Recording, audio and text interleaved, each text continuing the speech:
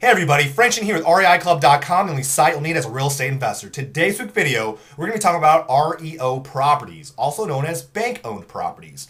So what exactly is an REO? Well, this is when a bank actually forecloses on a homeowner who has not paid their mortgage. The bank actually ends up owning the property after an unsuccessful auction. Now, when a home is actually at this stage, it's available to be sold at a discount because the banks are actually eager to get rid of this non-performing asset. Now, how is this different from a foreclosure sale? Well, a foreclosure sale differs from an REO in that foreclosures are done through an auction process. An REO sale is done directly with and through the banks and the mortgage companies, okay? So let's go ahead and talk about how do you find all of these REO properties. A great place to get started is the MLS. So you can actually search and filter through keywords and terms, and one of the ones you want to search for are REO, bank-owned, and real estate-owned. That alone should bring up a good amount of listings for you in your area. The next thing you want to do is you want to associate the properties with the realtor who listed them.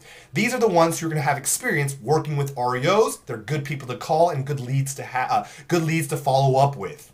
Another thing you can do is actually call the banks directly, Wells Fargo, BOA, Chase, and ask of the mortgage loan division and request for the REO listings. It's going to require a little charm, a little, you're going to be talking to a decent amount of people, but eventually you'll get to the right person, okay? But it's very important that you present yourself as a serious person who can help take these non-performing assets off their hands.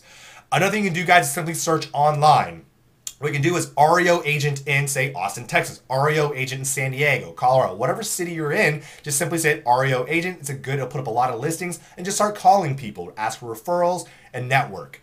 Another great person to kind of get in contact and network with are mortgage brokers. They always have a network of real estate agents that they hand these REO listings off to that manage them for the brokers. So it's really good to network them, and eventually, through a relationship, they'll actually hand you off some leads. That's the best way to kind of get your hands on properties before they hit the market. Another thing you can do too is auction and foreclosure websites. Not only are you going to be looking for properties, you're going to find who the properties belong to, which lenders, and then you're going to contact these lenders to see if they have any REO listings that you can further follow up with, okay? Now, these are just a few of the ways to find a lot of these REO listings.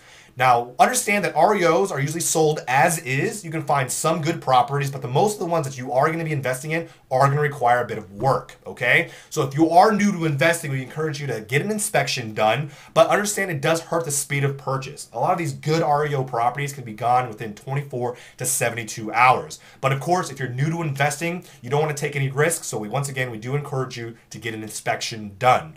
You also want to be able to assess your repair costs because it does affect your profit margins, and pay attention. Some lenders actually offer and add repair incentives and bonuses. A lot of times, like, here's $15 to replace the carpet or roof repair. It kind of gives you a rough idea of what the property condition is before even looking at it, okay? So pay attention to that. That's usually in the notes. You also want to pay attention to see if any tax liens are attached to the property, whether it's something you have to take care of as an investor or if the mortgage company or bank will take care of it. That goes the same for if there's someone currently living there. Do you have to handle the evictions or will they? So that's important information. The less hassles, the easier it is for you. And of course, like any other real estate transaction, you have to do your comparative market analysis, okay? Pull your comps for similar property types and location. So everything I listed right here, guys, is your due diligence. Anything you would do for a regular real estate deal, you have to do for your REOs. It's all the same. The last thing I want to talk about, guys, is the bulk REOs. Now, bulk REO are bundles of properties put together by banks. They're packaged together and sold at a discount. A bulk package is usually what they're referred to, and also known as tape. These tapes contain 10 or hundreds or sometimes thousands of properties. And a tape is just nothing more than an Excel spreadsheet list of properties. And this is what you want to get your hands on as an investor so you can kind of cherry pick the properties you want to buy. Now, guys, understand there are many opportunities associated with REO properties. You can flip them, buy and hold, rent them, and create multiple streams of income. As a real estate investor, bank-owned properties enable you to buy properties at a discount, and it also actually offers a pretty nice return. But like any real estate transaction, guys, it's important for you to remember your due diligence and to keep your profit margins in mind, because not every deal you find, especially if it's an REO, is not always going to be a good deal, okay? Again, guys, this is Frank Chen with REIClub.com. Please take the time to leave comments below about what you thought about this video. Click the like button because it really does help us out. But more importantly, subscribe subscribe to our YouTube channel so we can keep you informed when brand new videos are posted every week. As usual, guys, thank you so much for your time and continued support. I look forward to talking to you next week. Take care, good investing, and bye-bye.